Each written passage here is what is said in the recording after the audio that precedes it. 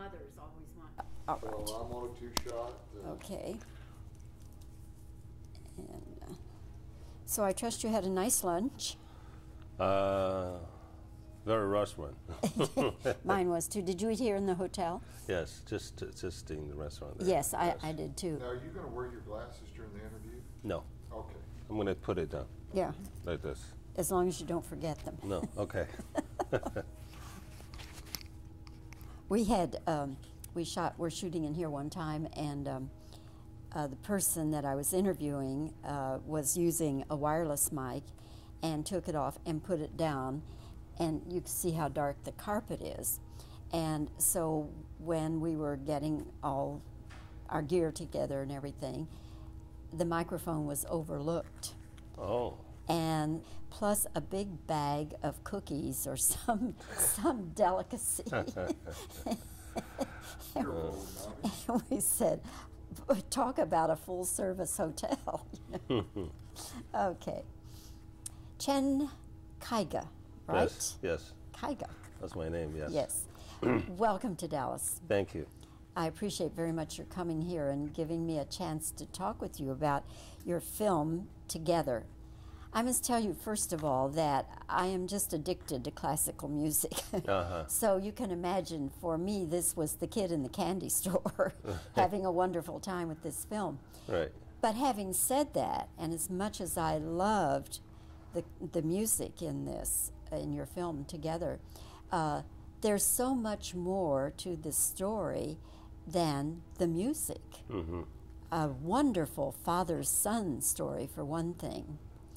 When you were, as the co-writer, director, and supporting actor, when you were getting the film together, Chen, what did you want to convey to your audience? Well, I mean, there's several things that I think I want to say to my audience. Number one is, particularly, for the Chinese audience, I want them to know that how important to have so-called high culture.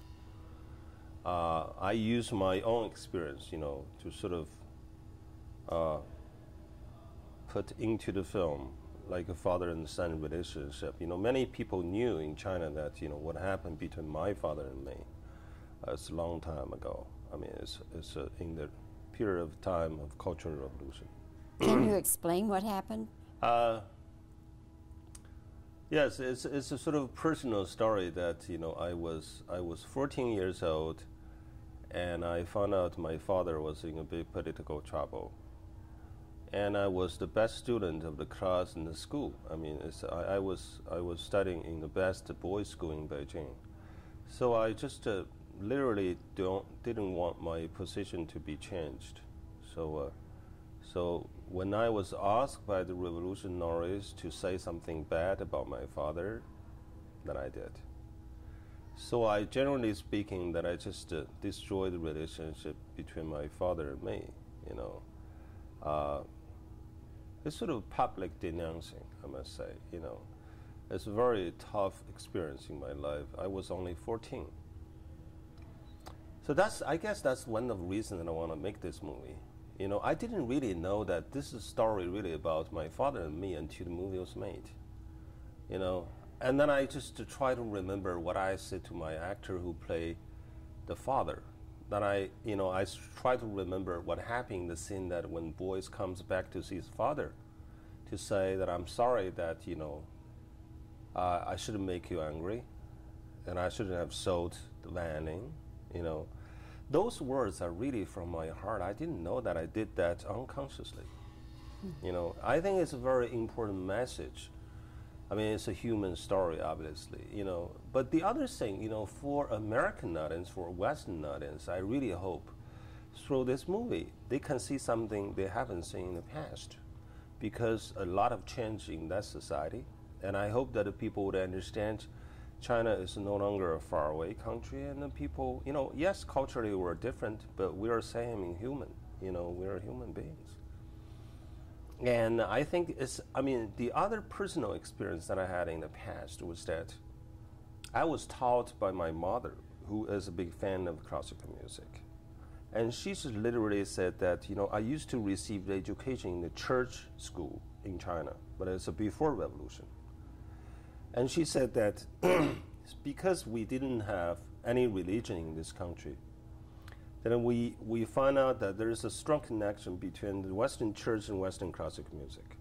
It's nice to be educated, to know something about Western classical music in order to have that kind of protection for yourself. I mean, when something happened, you need to be protected.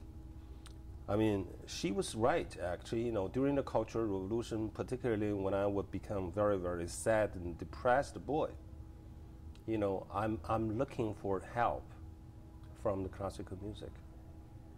I had very dramatic story to tell, like, how a small group of my friends, getting together to listen to the classical music secretly, in a warehouse. I really hope that, the music bring us the new hope for the future and help us to understand more about human dignity. I mean, we were ready to fight. That's what happened. If you had been caught listening to the classical music during the Cultural Revolution, that was in 1966. Yes. If you had been caught, what would they have done to you? Well, you know what? I mean, what happened? They found out we listened to that, classical music records. They just smashed the records in front of us, those red guards who used to be my best friends, All of a sudden, this is sort of overnight thing, they're completely changed. They became very crazy. I compare them with Nazis, But what I've learned from that is that as I see how my records and the records from my friends being destroyed physically, I just say, no problem. You guys can do that, but you can't kill the music. Music is right here in my mind. This is what happened. I mean, yes, they would criticize you because we were too young. They cannot really put us into jail. But I know somebody who listened to the Beatles at that time. Eventually, it's considered, a commit crime. That's a very, very tough time for everyone in China at that time. The good news is that we don't really have that kind of problem anymore. We can even make a movie like Together, to show to the whole world that, how the Chinese people are fascinated by the Western classical music. Yes. And maybe even the Beatles? Sure. I'm sure that many young people are in favor of pop music. They have the freedom to listen to it and create it. I know some very important rock and roll stars in China. Although that they're not that well known in the West, but they just insisted that this is what we want to do. That's beautiful. Really. How long did the Cultural Revolution last? I don't want to tell you. 10 years. It's just decade. So that's why my people, in my generation particularly, they feel like they lost a lot of time. And it's a big lose in their life, Maybe you can make more money, but you cannot make your life longer, So that's why many Chinese parents have that kind of dream, to make their children somebody in the future. Make them rich and famous, make them, having something that they didn't have in the past. That makes perfect sense, Is it still today that there is no religion practiced in China? Well, this is sort of a traditional thing. I don't know the reason, really. I need to do a long time research to understand why Chinese people haven't been having a religion. Some people are Buddhist. It doesn't really mean, it's just a minority of people believing the Buddhism. Most people don't. So particularly during the Cultural Revolution, the temples and churches just being ruined. you know, in a very brutal way. No, yes, I think people have, you know, kind of a freedom to believe what they want to believe, but not majority people. You know, just that's what happened today. I wish we could have something to believe in, not necessarily particularly religion. You know, I mean, Roman Catholic or you know, Christian. You know, but we need, as a human being, we should allow ourselves to believe in something. I'm sure you know, Chen, that there are many philosophers who believe that man has a spirituality, and that man, to survive, needs to acknowledge that and to profess it or acknowledge it in whatever way seems comfortable for him. So are you saying then that in China, if you agree that man does have a spirituality, are you saying then in China that that is suppressed, that people suppress their spirituality? No, the thing is that, you know, because that back to the 50 years ago, when the Communist Party took over there, so people believed that there is only one religion, which is Chairman Mao himself, and you have to believe in him.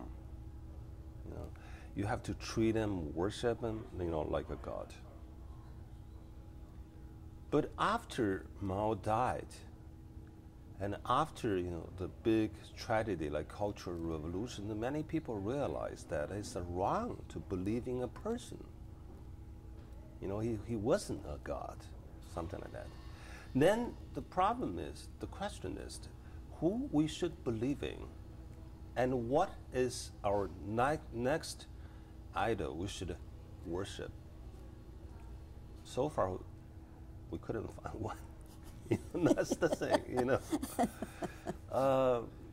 So many people got, you know, strong feeling that they got lost, that they don't know what to do. And I think, and also because the economic change, you know, there's still a very big gap, I guess, between rich and poor. And people just don't know. I mean, what happened here? So everything's changed. You know, we used to live in the courtyard house. We say good morning to our neighbors every day. But now, there's no courtyard house anymore. It's just the tall apartment buildings. You know, we hardly to have any neighbors, you know. The whole lifestyle has been changed. Yes, that is very apparent in your film. And where all did you shoot your film? Well, actually, the beginning part of the movie was shot in the small town. It's very nice, you know, with a lot of waters, and it's a little bit like Venice. I mean, that's somewhere close to Shanghai, probably 2 hours away by car. I really enjoyed that kind of, you know, small town atmosphere, and people are nicer, and life is easier, you know, life is really easier there. Not like in big cities like Beijing or Shanghai. And the people ask me that, I mean, most of the time, you know, they see the image of Beijing, the people riding bicycles and so on. But I don't want to tell you, we got 2 million cars in Beijing city. So that's why a lot of, you know, traffic jams and so on and so forth. I mean, Beijing or Shanghai is no longer the way that the people used to look at. It's a huge change. But some of the movie was shot in Beijing. In Beijing, largely. I mean, most part of the movie, I mean, was shot in Beijing city. You have the most extraordinary young performer who plays the violinist, the prodigy. And it's my understanding that we see him, and he is certainly playing the violin, yes. But we are hearing another violinist. True? It's true, yes. Well, actually, what happened was that, you know, we did want to find someone who can play violin, you know, in the first place, before we make sure that he can act. So we were lucky to find a young boy from a competition, You know, he was really the number 5 of the competition, like we said in the movie, you know. And then I found he's very nice and quiet and shy boy, and I talked to him briefly in Beijing before decision was made with his parents, you know, present. I just found he's very nice, although that he wasn't very happy boy because he's pushed so hard by, you know, basically his father to practice every day. He is not necessarily a big fan of the music, really. No, he's not. Then, of course, now it's changed. It's changed, you know, for good, really. Then we need to find somebody who can really, I mean, consider as a genius to do the soundtrack. Then we find someone in New York City. He lives there, but he's from China. He's only 22 years old. And I listened to her performance, you know, just for 5 minutes. I said, well, that's him. You know, we must get him on board. And we record everything in Beijing. It's really amazing. It's amazing that how good he could be, you know, as a player. Then what we did is just play the music back on the set, and just let the young boy to match with that. That's what we did, and I think they did very well. You know. Extraordinary. Yes. Extraordinary. And I'm glad when I saw the film, I didn't know that the one we see is not the soundtrack that we're hearing. I'm glad I didn't know that because it's an extraordinary match. Yes. I'll see the film again. Yes, please. I will. Yes. Because there's just so much to appreciate about that film. Thank you very much. Really. And let me check just 1 minute. Hang on, Fred, if you would, please, 1 moment. Repair the relationship with your own father. Yes, I did. That's another very personal story, like, because I didn't know how to talk to my father after what happened, you know, and I guess he either, you know, until one day that I was in the train station. So that's coincidence as well. I mean, I don't think it's really coincidence, but you know, thousands, you know, teenagers ready to go to the countryside. They just respond to the call from Chairman Mao to go to the countries to receive the re-education from Chinese peasants. That's a very typical thing to do. You know, you got no choice. You have to go. Then my father went to the train station to see me off there. You know, we sort of shake hands. You know, say something nice. I was already 16. Then I got on the train started to move. Then I just by chance looked back to see my father running after the train. You know, obviously he didn't know that, you know, I was watching him. Then I cried immediately. I mean, then I knew that how much this man was in love with me, no matter what I did to him. Then I wrote a letter to him, you know, asked for forgiveness. Then he said in his letter that, yes, I forgive you a long time ago, not because you're my son. But I forgive you, and I hope you can do good, because you're the hope of the family. He said the same thing as I decided to be a film director, because he strongly rejected the idea to make me a film director because of the political reason at that time. And then he's convinced this is what I want to do. So then he said, son, if you want to do it, let me tell you, the truth is a very tough job to do, but you will promise that we'll never give up. So that's why I'm still here. I'm still doing my own movies, and I remember clearly what he said to me. I pretty often dream about him. My father already passed away 9 years ago. But yes, I mean, I experienced a lot of things, you know, even beyond people's imagination. You know, I was a lucky one who have so much love from my family, my parents, and the people around me. And I'm determined to give my love to my audience, to the people around me, and I believe in love, you know. I think that's the soul of any kind of religion, you know. So. Do you ever think about putting your own story on film? You know, just the way you've told it to me. Do you ever think about doing that? I've been thinking about make a movie really about relationship of my father and me. I want to do it. I still remember how I walked into the house where we live the night the terrible things happened. I can, you know, everything is in my mind. I think I can easily to visualize everything. I love to do that.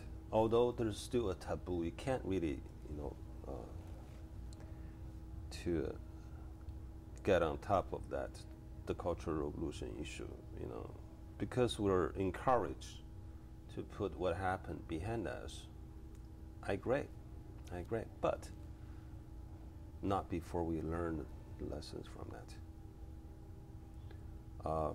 Yes, soon later, you know, I can promise I'm gonna do that. I mean, I wanna, because it's a true story, I don't want to add anything in, you know, just make it as true as possible. And would you likely play perhaps the father? And I'm not so sure. I need someone. I prefer to be a director, because maybe I will ask my son to play the part. He's still too young, you know. I need to wait. If we want him to be in exactly my age at that time, we need to wait for another 8 years, something. It was too young. It was only 6. It's only 6. But I will find a very good actor to play my father's part. That's what I want to do. well, if I may be so bold as to state an opinion, I think that your story on film, told with all the honesty that you want to tell it, I think it could be a great force for the world to understand what China has been through. Absolutely. I can't agree more. That's true. I mean, this is a sort of, they're interesting, not just to know, I mean, something on the surface like what happened, I mean, as a revolution. And we wanted people to know really what happened inside of ourselves. I mean, what is the psychological process that we've been through? You know, because my sister was asked to do the same thing, she said no. Because, you know, she didn't believe that, you know, I mean, my father is guilty. I knew that, I mean, he was innocent. What were they accusing him of? No, just say he's a spy for the Nationalist Party, and he was counter-revolutionary. That's very common stuff, you know. Yeah, I think that will be very, very interesting, because I think it's very, very important. I'm not trying to tell, I mean, the things about my own privacy. I'm trying to reach people on a common level, because during the Cultural Revolution, I saw too many people, you know, get down on their knees in the beg for forgiveness. But after Cultural Revolution, so many people all of a sudden stood up and say, that's not my fault, that's all other people's fault. So that's why, if you continue to be that way, you cannot avoid another revolution. That revolution, the mystic, can be, correct only when people, more and more people, to stand up and say, I take the responsibility. This is my fault. I will never do that again. So everything will be over. Not before that. Chen, this has just been the most fascinating conversation I've had in a long, long time. Thank you. And again, I will tell you how much I really appreciate and love your film. And I hope that it finds a very appreciative and large audiences in this country. I know already it's been a huge hit in China, hasn't it? Yes. Yes. Thank you very much. Thank you. All right. Now, Very nice to. Okay. What is it you're trying to say to your audiences with this film together? What I'm trying to say is. That's good. Okay.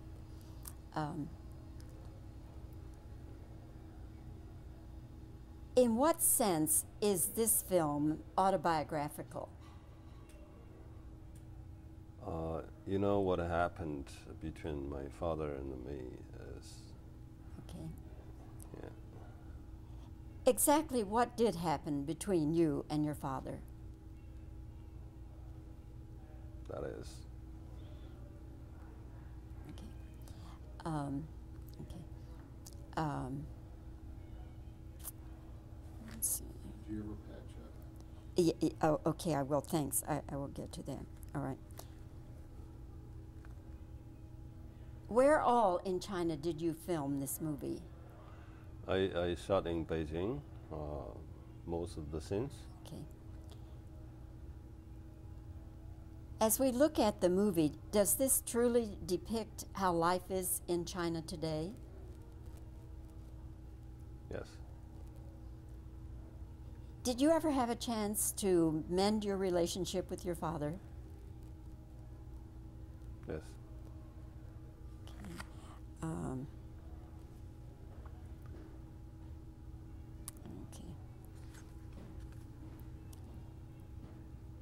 If they had caught you and your friends listening to classical music during the Cultural Revolution, what would they have done to you? Let's do it again. If they had caught you listening to classical music during the Cultural Revolution, what would they have done to you?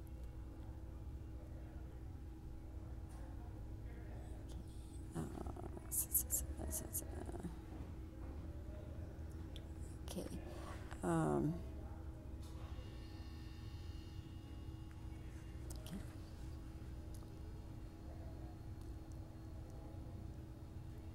Is religion being suppressed in China today? Now let me re-ask that another way. Okay. Do Chinese people try to suppress their spirituality?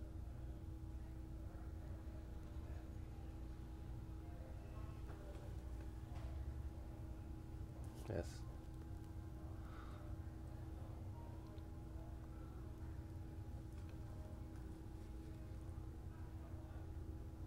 Oh, one more. Did you ever make a movie? Thank you. We're we finish one another's sentences. Do you ever give any thought to making a movie about your own personal story with your father? Yes, I will. All right.